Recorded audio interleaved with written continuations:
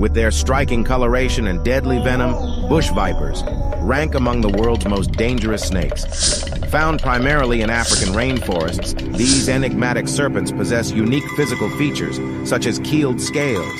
The viper comes in variations of orange, red, gray, black, yellow, blue, brown, and olive. They prefer to live in trees. The bush viper utilizes its two hollow front fangs to inject venom into its prey, rendering them immobilized.